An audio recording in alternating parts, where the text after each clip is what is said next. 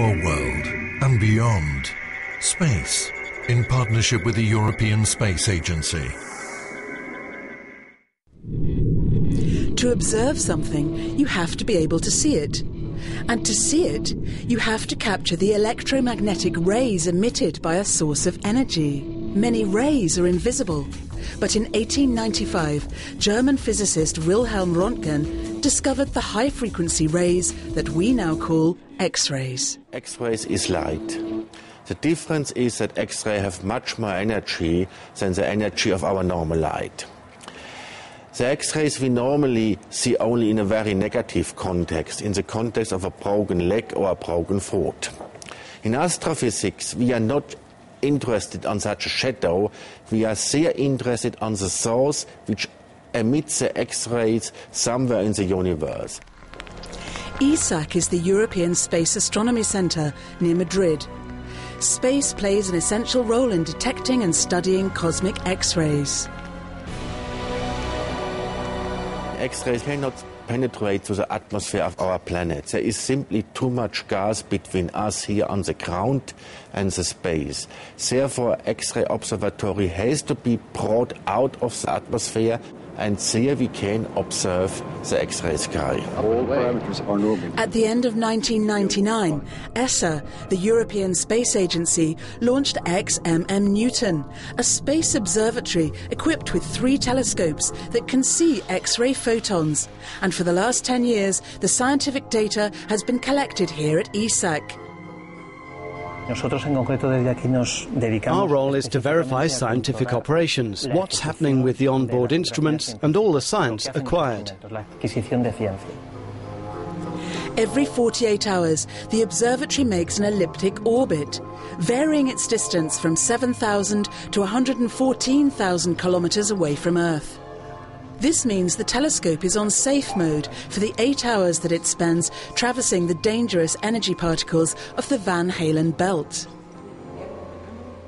The observatory is at the disposal of astronomers from all over the world. Those who want to use the XMM Newton submit a request which is evaluated by a scientific committee, which then green-lights the best projects, the ones worth developing.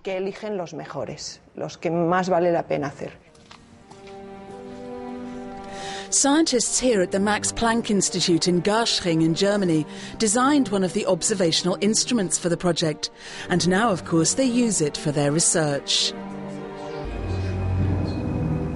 This is one of the mirror shells of XMM Newton. We have altogether 58 of them and in 3 telescopes. That means 3 times 58 times this mirror shell. Laid out in concentric circles, the fine reflective blades of the 3 telescopes only deflect the photons by 1 degree, collecting the maximum number emitted by far-off X-ray sources. And this is one of the EPIC detectors. It's collecting all the photons of the big telescope where we saw before. Some phenomena observed are several million light years away, but are part of the XMM Newton's research field. These 3 huge eyes watch things that were unknown or incomprehensible before the dawn of the space age. Using the X-rays generated by huge gravitational forces or by strong magnetic fields resulting from big events in the cosmos, scientists can now study strange celestial bodies. A neutron star is one end stage of a star in its life. When the nuclear burning fuel is run out and the star is massive enough, it will expand, lose its atmosphere, and the inner part will fall into a neutron star with very high densities. The size of this neutron star is only typically 10 kilometers.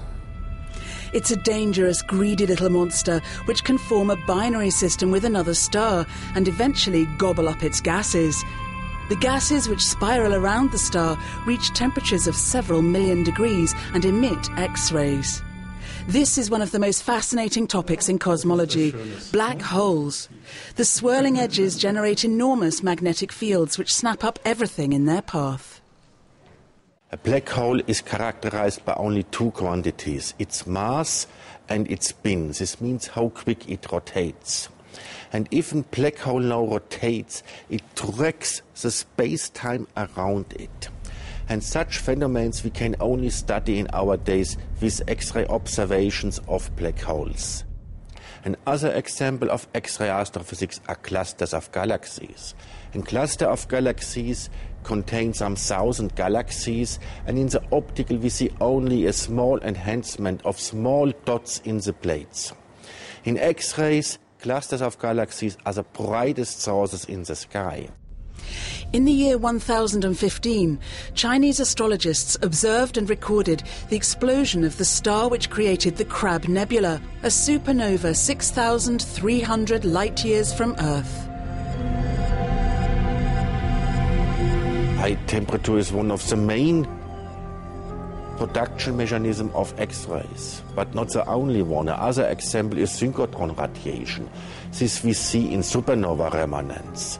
When a supernova explodes, it generates a shock wave which goes out to the interstellar room, and this generates synchrotron radiation. And the synchrotron radiation, again, we see in the radio and in the X-rays, at two very different wavelengths, but this allows us to conclude about the mechanism. In 10 years, this mission has collected a wealth of data and changed the way we think about space.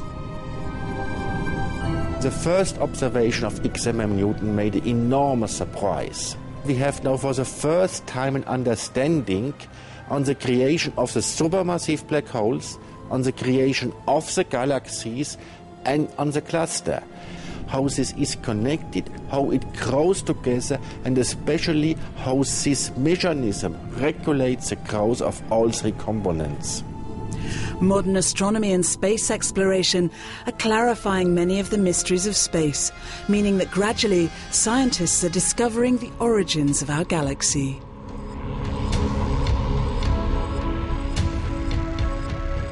So to learn about these structures, we can then learn about how the Big Bang happened and evolved, and how the matter then was formed, and how the galaxies were formed, and how the matter came to the distribution we have now. The XMM Newton mission has been so successful that it has been officially extended to the end of 2012. And scientists are hoping that it will then be extended until 2020.